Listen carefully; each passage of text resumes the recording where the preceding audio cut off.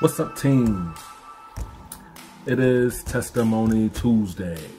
Baby, like testimonies? I love testimonies. Testimonies are encouraging. Testimonies strengthen you.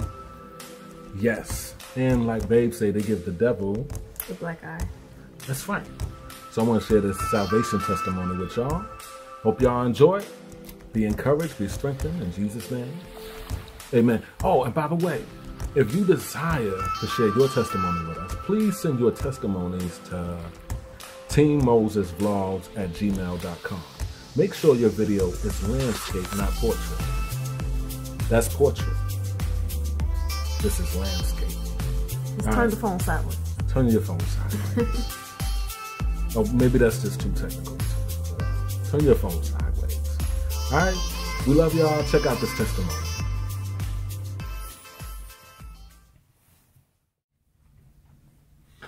All right, there was this job that I had. You know, this job, I didn't really go to break. I went to break. I wouldn't go to the break room because on break, I would spend my time just digging in the Word of God. And I'm being honest with you, I couldn't wait to break time because the Lord would be just filling me with so much revelation. And because I'd be meditating the whole time I'm working. And he'd be opening up the scriptures to me, and I couldn't wait to get back on break, to go back and further dig into what he was showing me.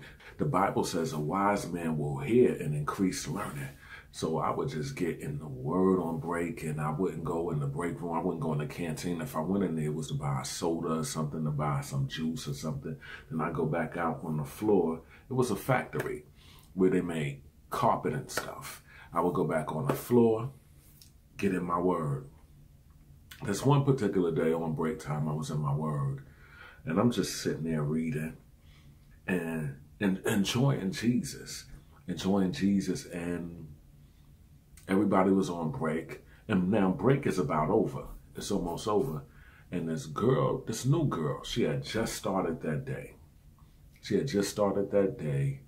and as she was coming off break, she had to pass me. Her machine was way down the way. My machine was up front as soon as you enter into this huge room. My machine was up front, so I'm sitting down reading, and as she was passing me, she stopped. And I can't recall what she said, but she made a dirty, filthy joke. It had something to do with sex. And so at that time, y'all, I was real raw. Let me tell you, I was real raw. Now I learned how to work things a little bit better, but I was real raw. If somebody cursed around me, I'd be like, I'm saved. If they curse around me, I shut them down.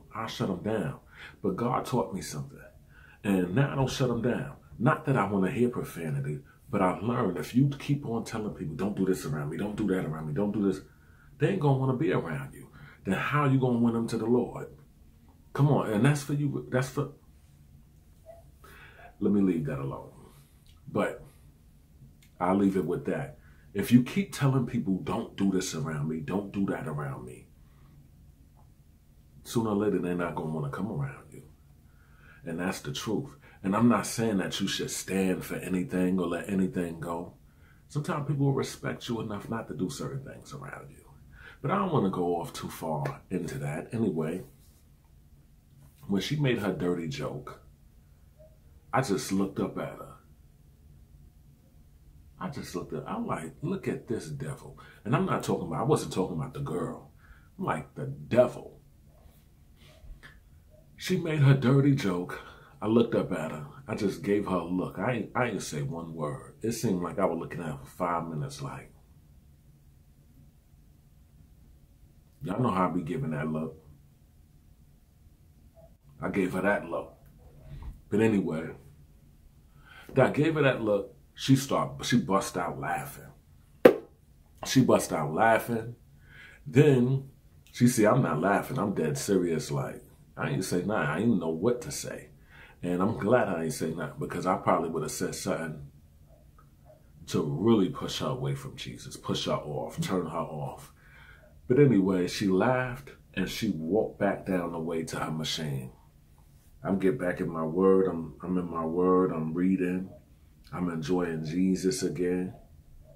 Now, the girl is coming back. She coming back my way. Now I'm like, what is she coming back for? She got another dirty joke she wanna tell? But it turns out the Holy Ghost convicted her before she got to her machine. She walked way down the way. This is a huge building. She walked way down the way to her machine, and the Holy Ghost convicted her before she got to her machine. And she came back and she said to me, I just want to apologize. I'm so sorry. I'm sorry, I shouldn't have said that. And blah, blah, blah, blah, blah, blah, blah, blah, blah. And I'm like, I forgive you. And guess what, y'all? I saw that as a door. I saw that as a door. What the enemy meant for evil, God turned around for good.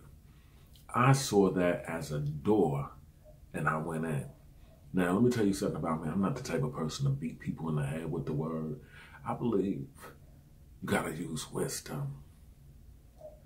We got to use wisdom, and that way you don't turn them off, because nobody wants to hear their lifestyle is wrong. Come on. Nobody wants to hear that.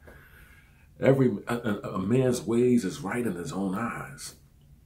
All his ways are right in his own eyes. But anyway, I invited her to church. Yeah, I used that as an opportunity. I accepted her apology, and I invited her to church. And she told me she would come. We was having Holy Convocation the next week at church, Monday to Friday, and she came.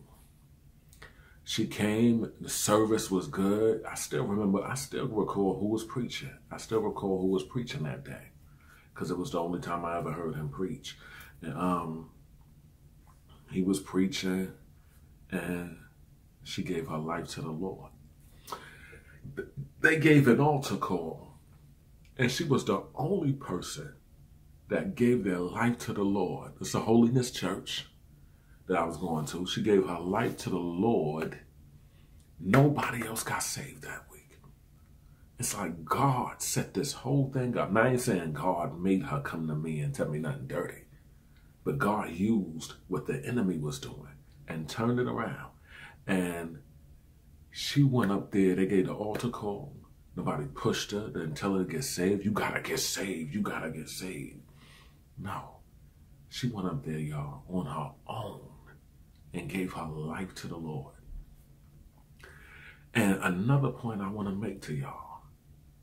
Imagine what would have happened had I laughed at her dirty joke. Because there are a lot of saints on jobs, and I'm about to end this because I done told y'all the testimony, but there's a lot of saints on jobs laughing at dirty jokes because I seen it with my own eyes. Had I laughed at her joke, she would have never gave her life to the Lord. This whole thing would have changed. Had I been sitting there reading the Bible and she made her joke and ha ha ha ha, this whole thing would have changed. But she came back because the enemy he found no place in me. The Bible says, resist the devil and he will flee. That's why she came back. That's why she came back. Because the enemy couldn't make me laugh. He couldn't get me to do evil.